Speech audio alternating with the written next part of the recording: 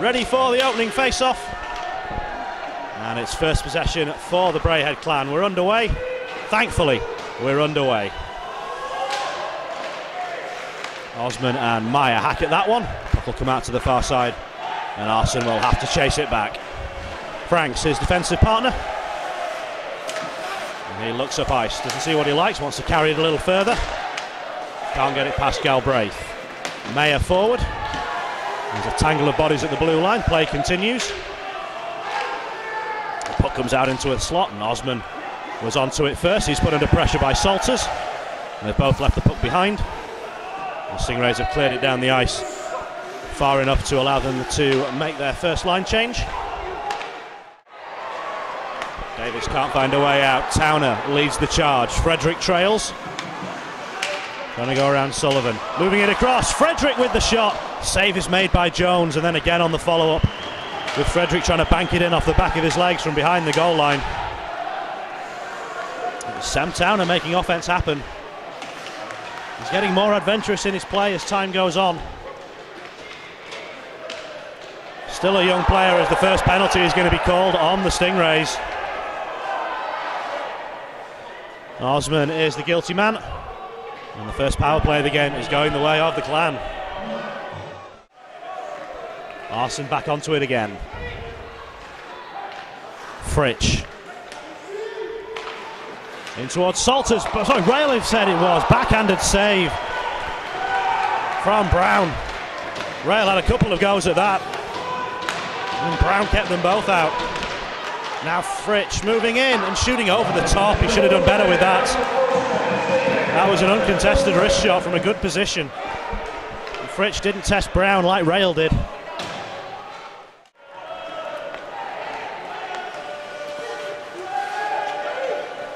Davis gets it across to the far side. Pasha moves in, shot is saved, Knox is to it, and he's missed the target on the follow-up. Chances now at both ends. That's going to be a tripping call for sure. Stingrays aren't going to be happy, but Mayer left his stick out and Rail went over it.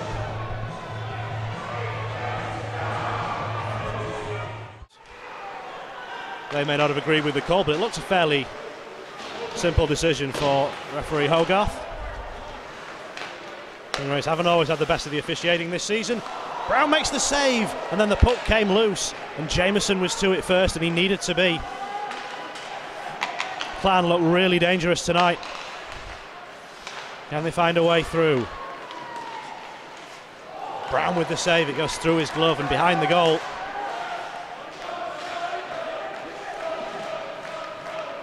Turcotte under pressure, and he's had the puck pinched from him by Pitt. Now Turcotte's lost his stick, and he gloves it forward, and the Stingrays get it clear. Turcotte's gone back to get his glove and his stick. This is Fritsch in the corner. A couple of Stingrays for company. Gets it as far as Mayer. On to Pitt. And now on to Trim. And the Clan have gone offside at the blue line. And the whistle brings play to a halt.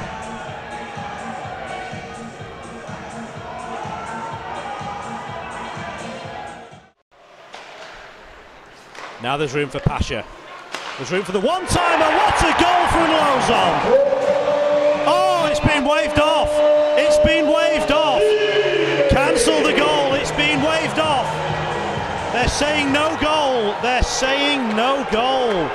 Man in the crease, I think, is the call. Interference on the netminder, perhaps. Lozon absolutely climbed into that one, and it whistled past Jones, but it will not count.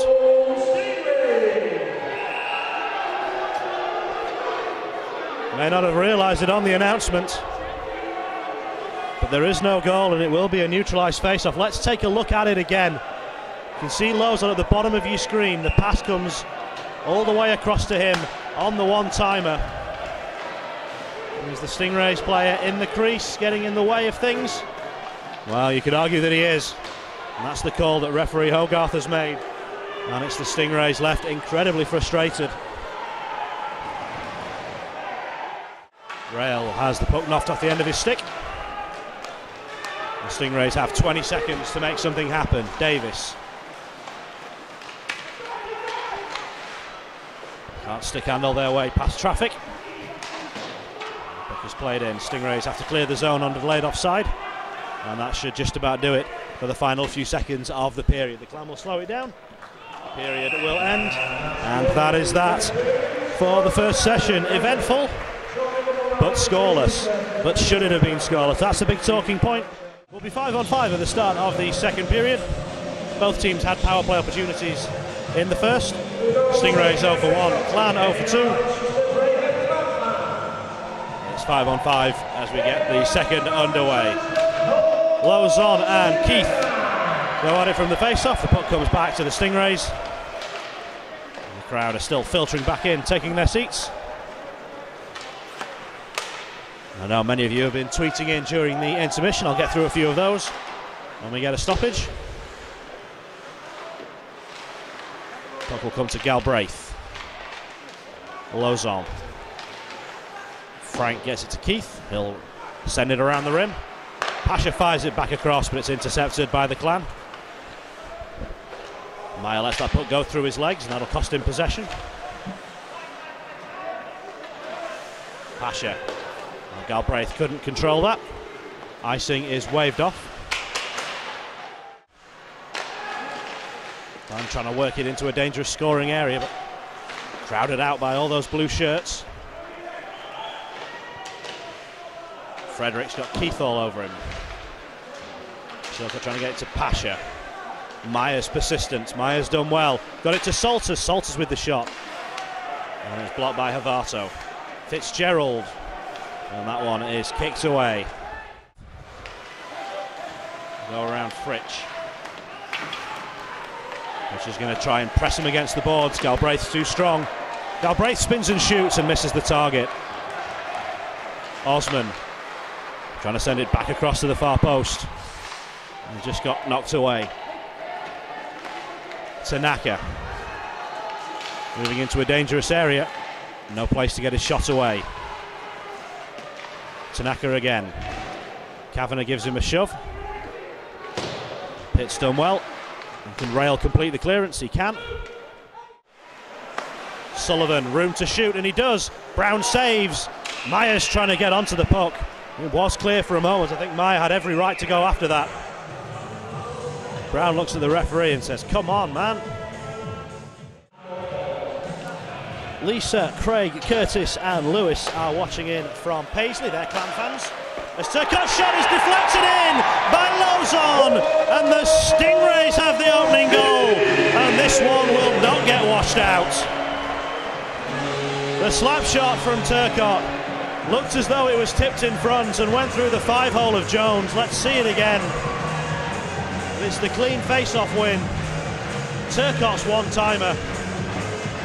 And Lozon realises it's in. Hands are straight in the air.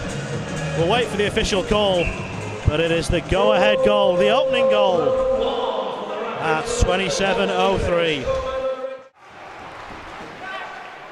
Pasha checks what's available, and this time he avoids the hit. And it looks as though that has caused Fitzgerald a little bit of pain. He has made his way onto the bench very gingerly indeed. Sorry, in fact, I beg your pardon, it's Salters. Not Fitzgerald, it's Salters. The play is still live and Brown has covered it. Apologies for the misidentification. It was Salters that came in for the big hit, or attempted big hit on Pasha, and Pasha just gave him the ole. And Salters crashed into the boards. And the Clan physio is looking at the left knee of Lee Salters down on the bench below us. Here's Galbraith. Stingrays have worked this nicely. Pasha can shoot from here, he does. Jones makes the save and the puck came loose. The Clan got it just out of harm's way initially, but not out of the zone. So still Stingrays pressure in the closing moments. Sent across to the near side towards Havato. Just behind him for a one-timer. Puck comes loose and is cleared away, but it's going to be at the expense of an icing. Rail had just stepped back out of the box. And the The shot is blocked away. Stingrays will look to break, but the pass from Galbraith, intended for Lozon, was kicked away. Tanaka will come back in. Still with Tanaka. Oh, he tried to manoeuvre it in front, and that must be a penalty. Behind the play as Galbraith was taken out, and now Harper's in on goal. He's in on Brown. Brown's kicked it away. That's a great stop. But behind the play, Galbraith seemed like he was taken out. That surely had to be interference. I don't know if our cameras caught it or not. But what an opportunity for Tristan Harper. And David Brown has had a fine weekend. That might be his best stop of the game. Stingrays don't get the puck out. They will now. Oh, it's not a good pass for Tanaka. Davis. Here come the Clan again. He winds up for the big shot. It's deflected away. I think that one hurt Dominic Osman as he laid down to make the block. He's back on his skates, but he's not moving very well. There's a sore one. Osman needs to get off the ice. He does not look comfortable out there. The Clan are building up the pressure. Long shot from the boards is saved by Brown. That one has hit the glass and then gone up and hit the lighting. So 36 seconds to go in the period. The other Stingrays need a face-off win. And a good clearance, get the puck out of the zone. A little bit of a breather. Just get to the end of the period. The Clan won't want the period to end. They're on top right now. And this is Meyer. Still with Stefan Meyer. Frank. Salters. Jameson right with him. Salters backing in, trying to hold him off. Final 10 seconds. They're going to have to try and get a shot away soon. Salters might try and bring it in front, and it is saved and covered up by Brown. And then Salters had a little dig, and Pasha had a little punch.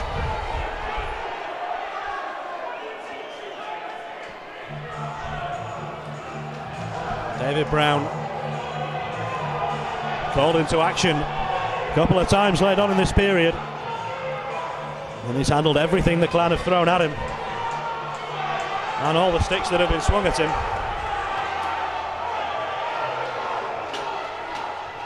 And I wonder if we're going to get some penalties called here perhaps. 6 seconds to go in the period. The referee is over at the timekeeper's bench. Stingrays are moving down the ice. They think the face-off might be coming into the Clan zone. Nothing is going to be called. Looks like we're going to be 5-on-5. Although the Clan box is open. Lee Salters is heading off to the... And there we are. Salters gets 10 minutes for unsportsmanlike conduct. And as he made his way off the ice, he had a few words for the fans in A block and waving his hands. And I don't think he was quite as jolly as he seemed. So 10 minutes misconduct, unsportsmanlike conduct. 10-minute misconduct penalty on Salters. So it'll still be 5-on-5. The Clan will be without one of their leading lights so far this season for the last 6 seconds. And the next 9:54 of the third period, and the Stingrays will lead going into that third period by a 1-0. A goal from Jan Turcott, his third of the season, an assist to Corey Tanaka, and that is the only goal we have had so far in this game. They can consolidate their spot in the playoff positions if they can hold or build onto the 1-goal lead that they have at the start of the third period. Keith pulled past Galbraith, and Galbraith pulled him back, and the Clan have got a penalty inside 10 seconds. Fritsch keeps it in the zone. Back around to Meyer. Turcott out to Keith, good position for a shot, and Brown reaches out and makes a nice looking glove save. And the Clan have gone offside. Meyer and Estes getting it wrong. And looks as though the afters that we started to see a lot of in the second period are going to continue here in the third.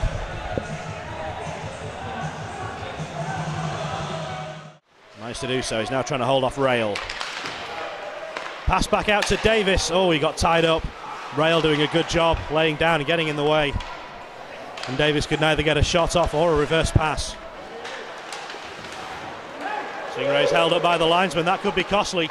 Keith's onto it. Drop pass. Arson. Oh, this is lovely. What a goal that is from the Clan. They've worked that superbly. Slick passing. The Stingrays are frustrated. And I think it's Trim that got the final touch at the far side. All started when the Stingrays playing it down the far side boards. Couldn't get past the linesman. And the passing went 1, 2, 3. And there it was at the back post. Brown scrambling across as best he can. But he couldn't keep it out. And indeed it is a goal for Trim.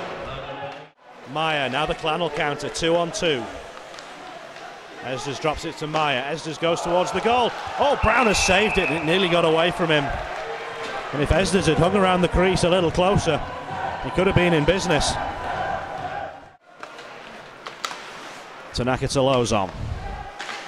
Arsenal should reach this first. Lozon clashes into the boards and has stayed down. Osman shoots. Save is made by Jones. Oh, and it came back to Tanaka, and he hit it straight into the body of Jones. 2 big chances for the Hull Stingrays. And Tanaka saw the puck land perfectly on his stick, and the first time shot was stopped. Not sure how much he had to shoot at. Now the Stingrays need to hustle back. Chilcott under pressure from Rail. And that's a nice little stop. Buys himself a few moments. Well, he doesn't get the puck down the boards, given away to Pitt. Puck stays in the zone and the shot goes all the way through. Fitzgerald, the goal's given. Brown's not happy. He thinks the puck came out of the zone for offside. But the Clan have got a 2-1 lead. They've scored 2 unanswered in the period. And the shot through traffic. Brown couldn't stop it. Salters. Fritsch. Moving in and scoring! And clinching it for the Clan. It's Meyer on the board with the 3rd Clan goal. Top of the league. And on their way to 2 points tonight. It's a power play strike. Allowed to move in unchallenged. No one came to stop the shot. You wouldn't think it'll prove a costly miss, but we have seen some strange things in the Elite League this year. The Clan can get this one away. They surely won't mess up this time. It's Pitt. It's all over. It's 4-1. And the league leading Clan have another 2 points to add to their tally.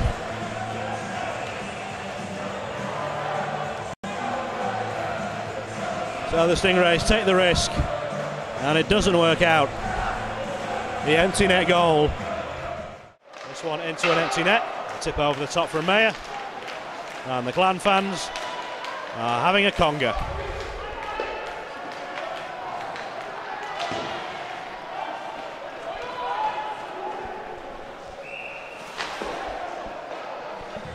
Play stops with 31 seconds left.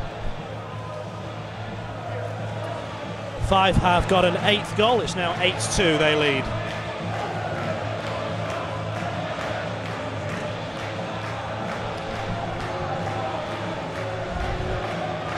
Still 3 more meetings between these 2 teams, and they'll all be up in Braehead. The Clan are going to win the season series here at the Hull Arena by 3-1. They haven't had the best of it over the last couple of seasons. They will this year. And they're disappearing off over the horizon in the Gardner Conference, that's for sure. And the final few seconds are ticking away here. The Stingrays led going into the 3rd period, but it is the Clan with 4 unanswered who will claim the points here tonight. A great road performance. And the result that was in doubt for long periods has gone the Clan way. And their position at the top of the Elite League standings is consolidated.